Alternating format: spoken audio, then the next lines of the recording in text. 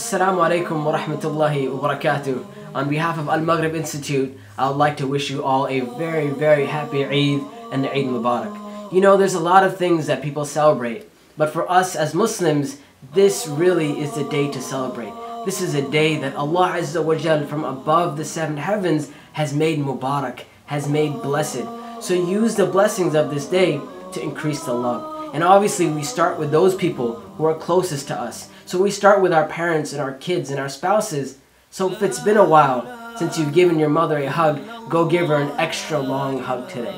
And if it's been a while since you've told your husband or your wife that you love them, go tell them that you love them and that you appreciate everything that they do for you. And if it's been a while since you've called that uncle or that aunt, go call them today.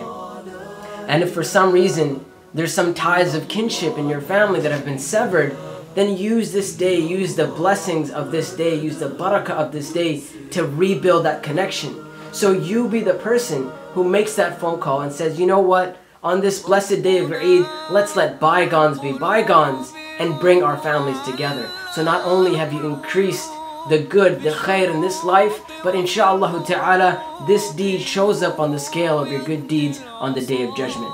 So, on behalf of AlMaghrib Institute, no matter where you are in the world, we wish you a very, very happy Eid. Assalamu alaikum wa rahmatullahi wa barakatuh.